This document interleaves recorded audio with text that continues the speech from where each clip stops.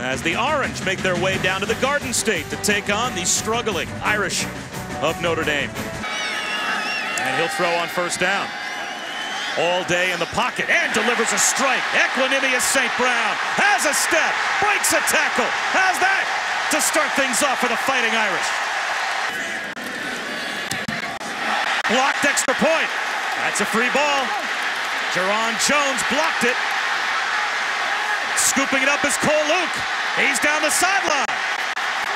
Notre Dame adds to their lead. On third down, but Syracuse get off the field. Kaiser floats one down the sideline looking for St. Brown. He's got it again. Another touchdown for Equanimous St. Brown. C.J. Sanders down the sideline. Are you kidding me? No. We have not yet played 5 minutes. A special teams touchdown. Kaiser doesn't see the rush coming, gets it away.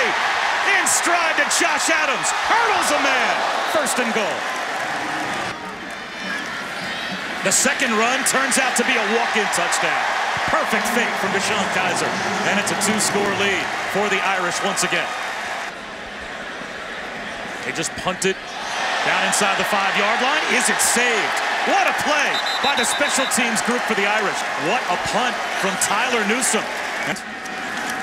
Kaiser off play action, looking for the home run, out in front, drops it in perfectly to the freshman, Kevin Stefferson, for a walk-in touchdown.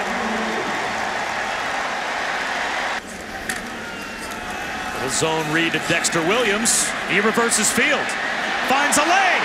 He might be gone. Touchdown.